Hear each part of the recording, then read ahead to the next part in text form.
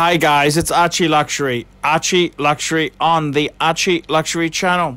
Today guys, I want to have a look at some Mercedes-Benzes. And I've always been somebody who's loved luxury goods and the three-pointed star. In fact, you know me, my Patek Philippe, the Grand Classique from Patek Philippe, and my beautiful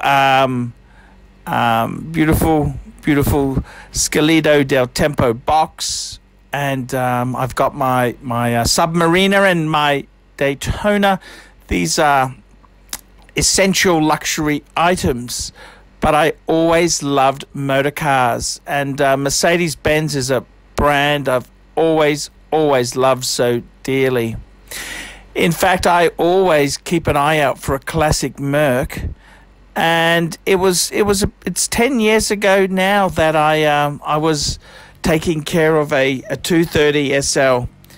Geez, did I get that wrong there? At the time, these were about 45,000 Aussie dollars, and now this car like this would be 150, all original Australian delivered car.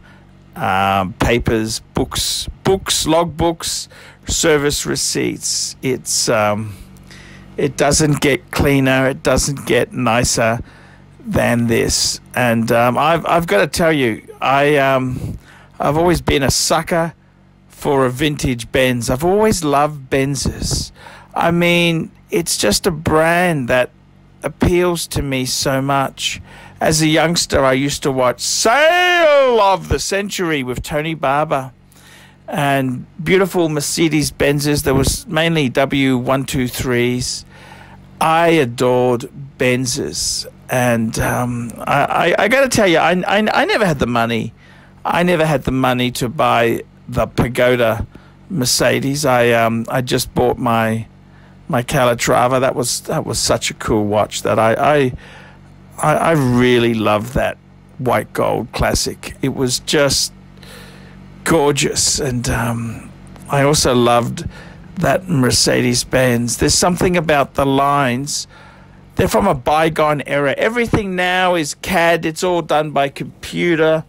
It's all hocus pocus magic. It really loses that individual charm. When you look at 1960s Mercedes, this was a seriously expensive car. It was the model that replaced the 300 SL, the Gullwing, and the Roadster, 300 SL Roadster. This car here was always cool and collectible. It was never out of fashion. It was never out of fashion.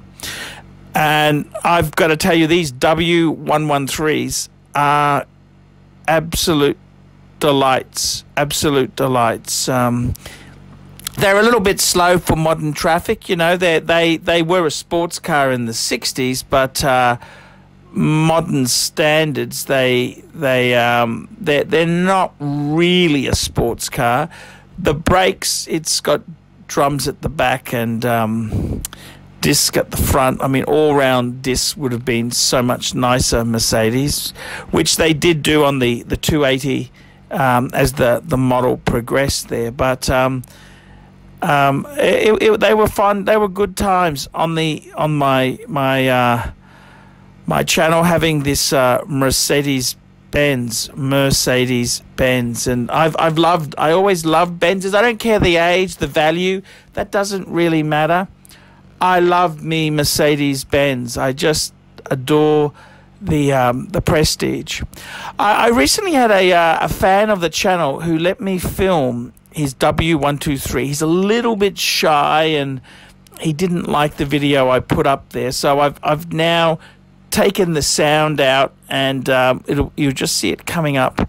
It's a W123 Coupe. Absolutely, I adore this type of car. This is a new timer, they call it, new timer, classic Mercedes-Benz. This is a early 80s car, early 80s, and you can just see it's a lovely lovely piece of kit.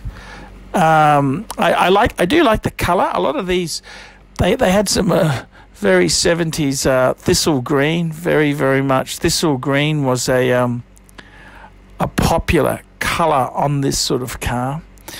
I love the lines of the coupe. The coupe just pillarless coupe just really looks amazing, absolutely.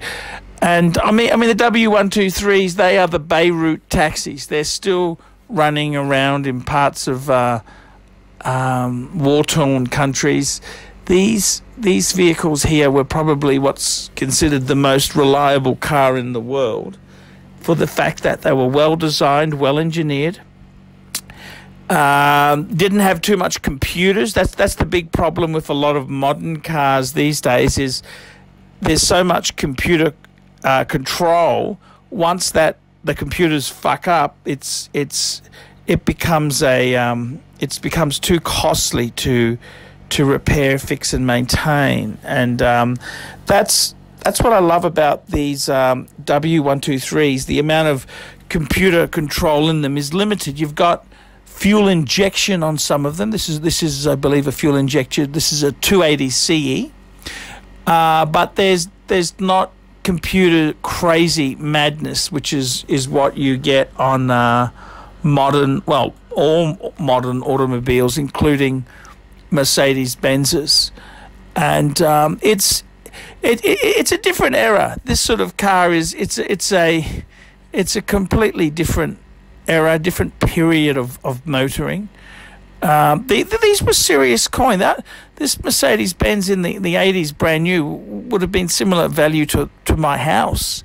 That's how expensive this car was. They were serious coin, and this is a rather old car now, but have a look inside. It's still very ergonomically beautifully done. Nice wood, a little bit of wood class in the interior there. It's really nicely done. Later on, these got airbags. Mercedes was one of the first manufacturers to install airbags. They had a certain class to them which you just don't have in them. They've got a riding position. I mean, the way you sit in this car here, it's like no other sort of car. It's very Mercedes-Benz unique, and it's very different to modern cars. But yes, this is a W123. I wanted to show you this. I did film it before, but the guy who owns it's a little bit funny. He's sort of a little bit shy. He didn't want to.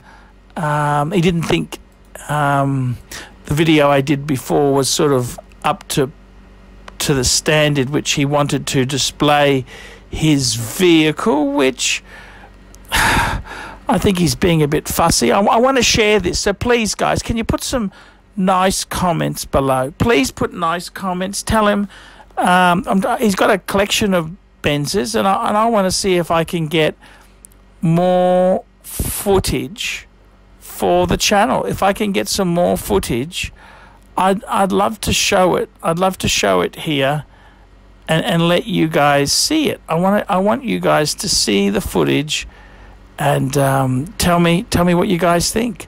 We want to sample these beautiful cars. We want to see what they're like and go for drives. That's what I want to do. I'm ArchieLuxury, looking at Benzes. Tell me what you guys think of that.